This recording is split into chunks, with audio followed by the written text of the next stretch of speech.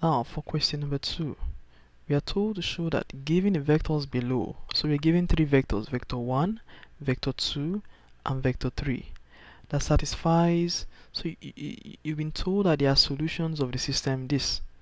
So we're told to determine whether these vectors form a fundamental set.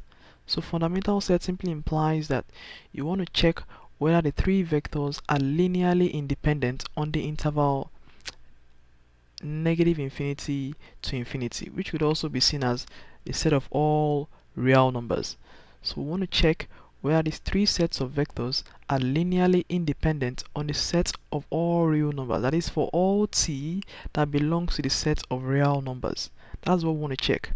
And then we would recall in some of the past videos we've done so far that for the case of maybe you have 2 functions and then you want to check whether 2 functions are fundamental, all you need to do is you take the run scan. When you take the run scan, if your value is 0, then that simply implies that the 2 functions are linearly dependent. And if it is not 0, then they are linearly independent.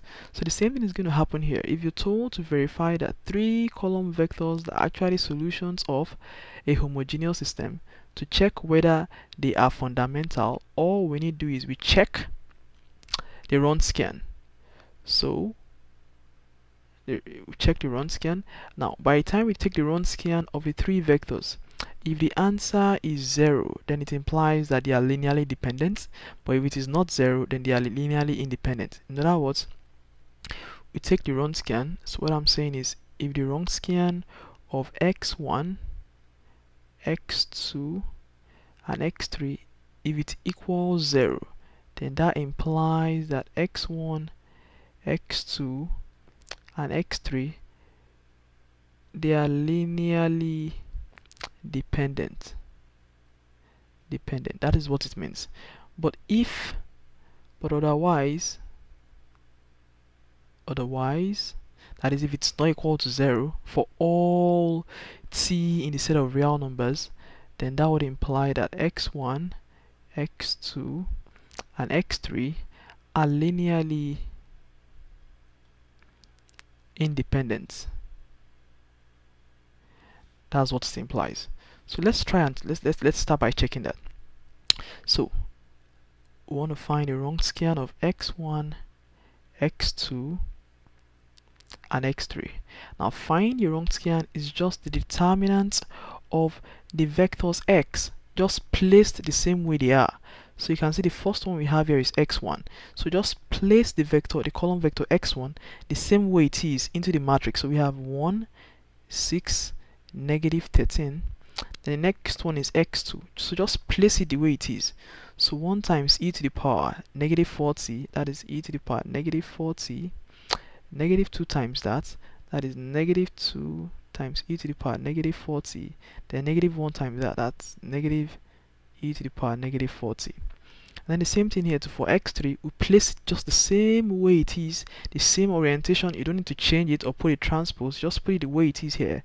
So you have 2 e to the power 3t, 3 times e to the power 3t is 3 e to the power 3t, and the negative 2 times e to the power 3t, that is negative 2 e to the power 3t. This is what we have. So finding the determinant of this, so as usual we all know how to find the determinant. So that's going to be, we have 1 times that, so we're going to have negative 2 e to the power negative 40. So I'm annihilating this row and column, so I'm left with this, then 3 e to the power 3t, then minus e to the power negative 40 minus 2e to the power 3t. So that's what I have. Then minus e to the power negative 40, that is this negative 40 here, then into 6 minus 13, then 3 e to the power 3t, 2e to the power 3t, and then lastly 2, that is plus 2e to the power 3t into 6 negative 13, then minus 2e to the power negative 40, then negative e to the power negative 40. So this is what we have. So all we need to do is we need to simplify that. So let me write it towards this corner so I don't muddle things up. So by the time you multiply all this, so what we're going to have is negative 2 times negative 2, that is 4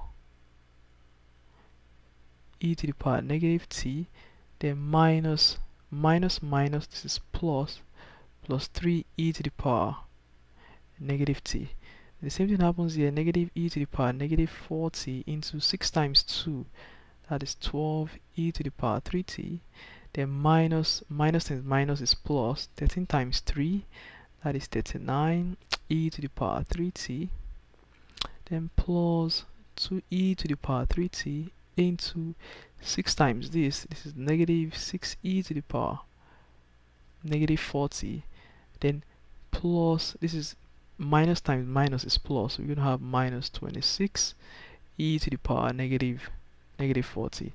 Then when we simplify this whole thing, what we're going to have is minus 84 e to the power negative 40, which is not equal to 0, because we know that the exponential function is always positive, and then if the exponential function is always positive, a positive number times 84 or negative 84 can never be 0. So that's why the product is not equal to 0. And then since the wrong scan of the three functions does not give us 0, then we could conclude by saying hence the set x1, that is the three vectors x1, x2 and x3, is a fundamental set. In other words, a linearly independent set. Actually, it's meant to be called linearly independent set, but in the field of differential equations, this is the term they like to use for calling linearly independent set. They like to use fundamental, and then fundamental just simply implies it's a basis, and then it spans the solution space of the linear homogeneous system. So that's exactly what it means, and then that completes the problem.